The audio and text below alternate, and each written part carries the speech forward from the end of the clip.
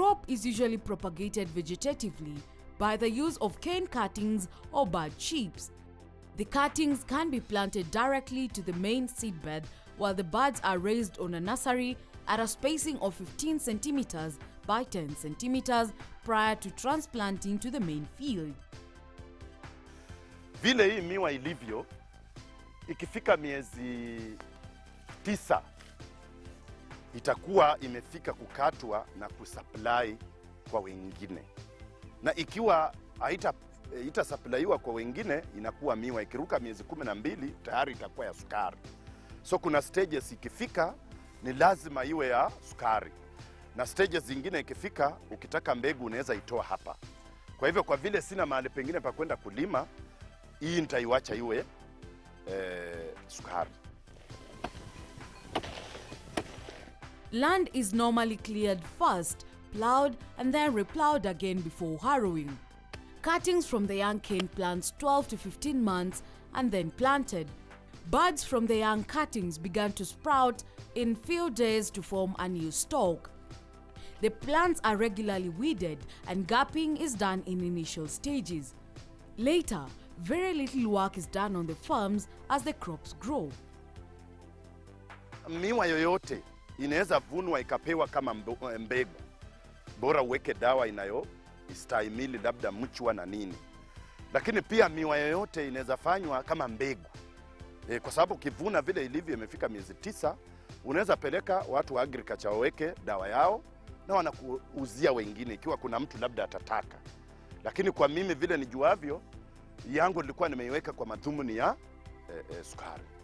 Kuna mbolea ya kupanda, urea, na kuna DAP. So DAP ndio unaweka chini, unaweka miwa. Ikishatoka vile ilivyo, ikifika miezi 7, tunaweka urea ili iende haraka. Kama hii utengezwa kwanza ndio upande. Yeah.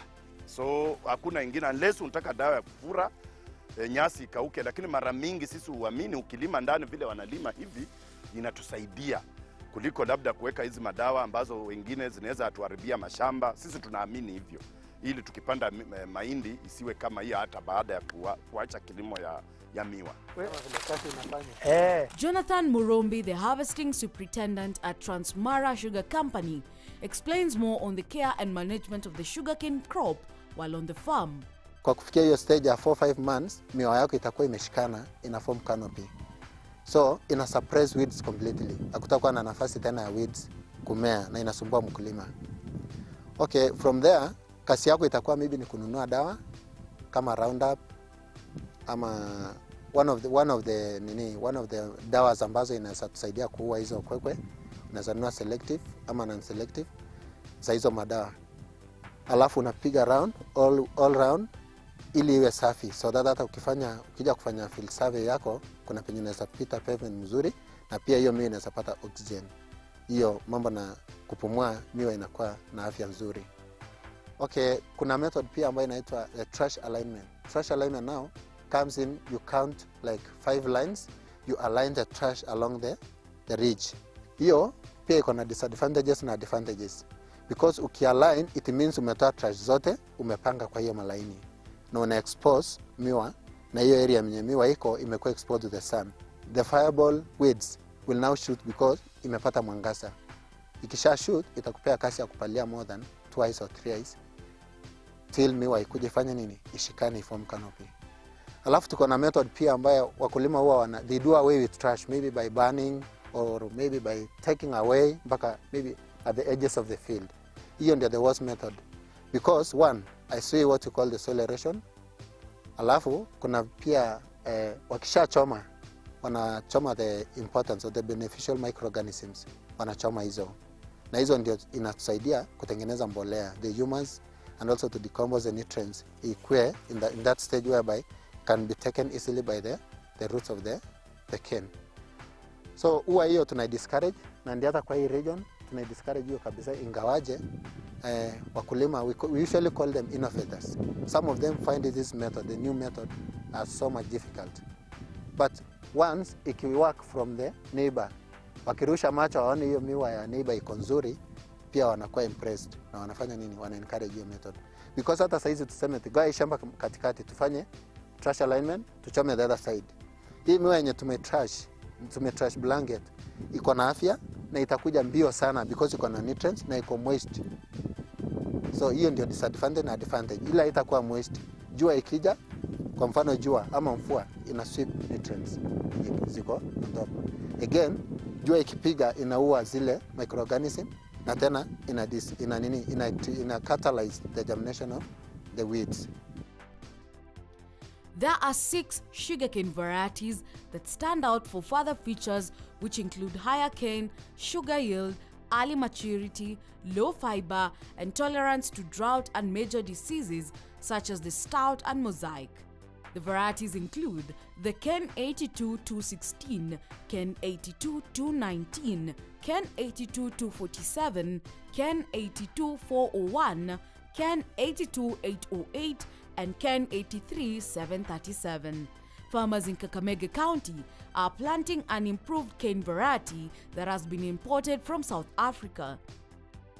Hii ni mbegu tuliletewa kutoka South Africa. Inaitwa kangumu. So sielewi zaidi ya hapo, unajua pia mimi si mtaalam. Sisi ni watu wa kupewa tu na kupanda. So si kama ya Ukambani na wala si kama ya Kisii. Kwa sababu hiyo type ya miwa ya Kisii hipo sisi tunailima, lakini ni karibu na mtoni. Hiyo ni special tu, kazi yake ni kuliwa. We have different varieties. Kuna varieties ambazo zina tassel mapema, yani zinatoa fichwa kama mahindi. Kuna variety kama CO 945, kuna CO 421, hiyo tunaita manuele kwa lugha yetu ya local, na kuna variety kama K82 601 ambayo ni scale down variety from the CO 421, hiyo manuele. Huwa ikifika maturity inaweza kutassel ama inaweza kutoa fichwa. Pia kuna factors ambazo zinasafanya itassel. Maybe utunzi wa hiyo miwa haikutunza vizuri. What we find in a lot of parts of Africa is that most of your sugarcane varieties have been developed outside of your country of operations. So you find a lot of cane varieties were developed maybe in South Africa, Mauritius, Reunion Island, India. And what we're trying to do at Transmara is we've started engaging with the Sugar Research Institute of Kenya. We understand the restrictions they have in terms of financial strength to be able to adopt an aggressive development program. But it's very important that we work very closely with all authorities. And what we're doing in Transmara is we have set up variety trials in various locations in our different climatic zones, so that we can do an evaluation of the different varieties in terms of yield and sucrose development for extraction in the factory. We are also introducing new varieties that we're working closely with the SRI on, specifically from Reunion Island. So at the moment we've probably got a handful of about 4 or 5 varieties, 2 of which are quite entrenched, like CO421. They're referred to as manuele because of the smut whip, which is not a good thing. It's something that we're trying to reduce. Varieties like D8484, CO945, we have N14, and some of these varieties are known as early or late maturing, but when you've never done research specifically to your area, you're not quite sure on the characteristics. So that is why we've introduced the variety trials. We have our own agronomy department. We have an agronomist who has his master's in agronomy, and then we have a very strong technical team from Mauritius that supports our research here. We've installed a hot water treatment plant to start developing certified nurseries. So we're being very proactive to find solutions not only for the short term but for the long term development of the region. Apart from sugarcane farming being costly, the other challenge that farmers face is the cost of farm inputs such as fertilizers and manure that is required to get a healthy crop. Zipo changamoto kwamba mfano kampuni yetu vile ilivyokuwa, kulikuwa na watu walagai. Saa zingine ukipata tani 20, wengine wanakata, wanakupa tani 12. So hiyo ni baadhi ya changamoto, na malipo na DR. Kuna kitu tunaita DR, sielewi kwa Kiswahili inaitwaje, lakini sisi tunaita hivyo. unapeleka miwa labda mfano, mwenyewe ulifanyia kazi vile sisi tumefanya hivi, alafu ukifika huko tena wanakuwekea maneno ya kusema eti haujafanya nini, wanakukata hizo pesa. Sasa mpaka unabidi unadaiwa. So kidogo tunaweza tumia neno ufisadi katika makampuni, pia hiko inachangia. So hizo ndio changamoto ambazo tuko nazo.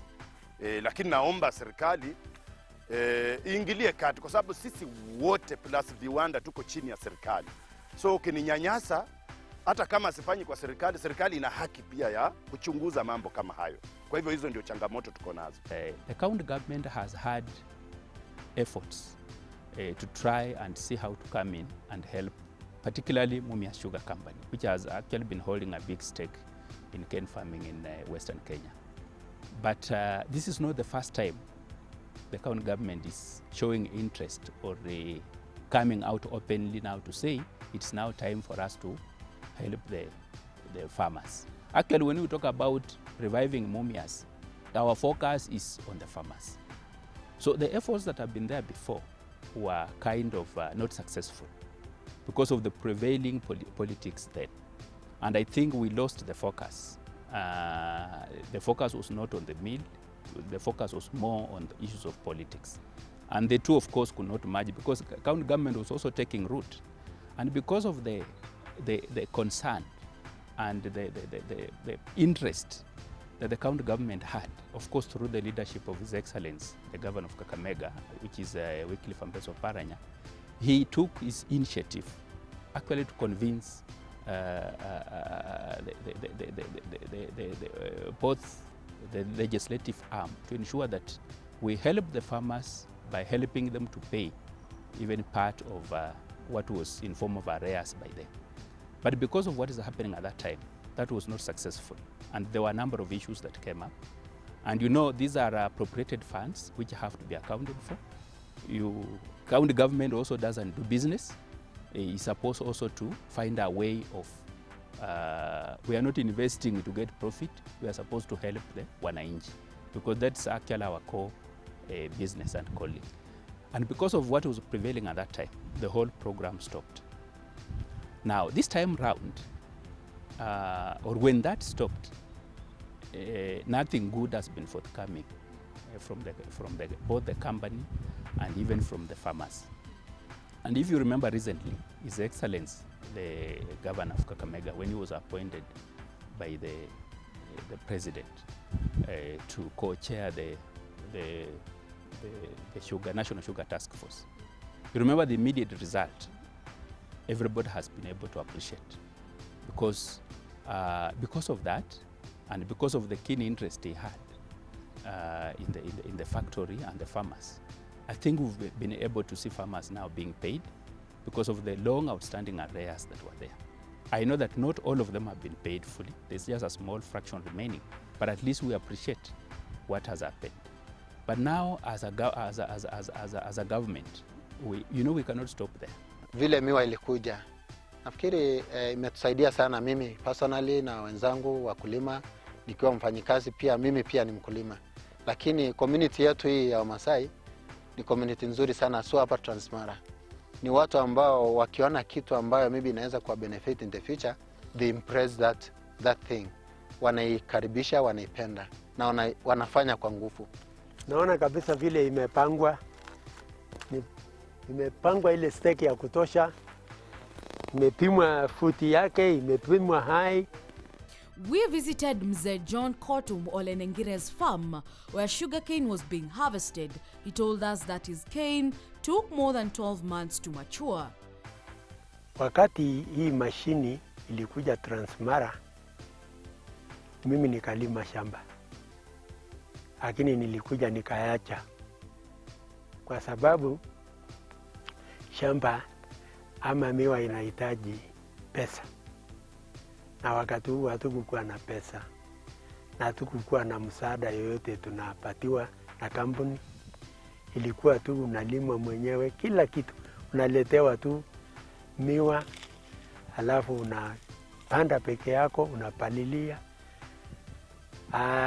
Hiyo sasa ikaja ikatulemea, hatukuendelea. ama mimi sikuendelea kwa sababu ya ukosefu ya pesa. Miwa kiwa na pesa, pesa utapata. Unajua kawaida wanasema pesa inaenda kwa pesa.